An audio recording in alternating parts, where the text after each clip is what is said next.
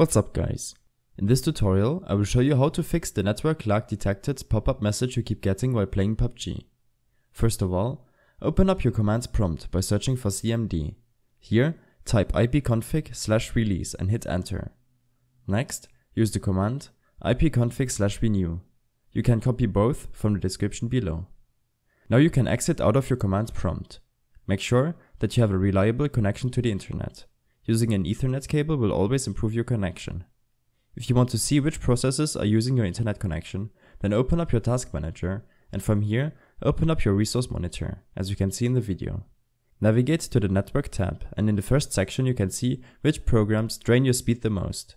If you know what it is, then you can end the process from here. Lastly, deactivating the firewall for the game has made a difference for some people too, so keep that in mind. I hope this helped you out. Leave a comment if you have any questions and see you in the next one.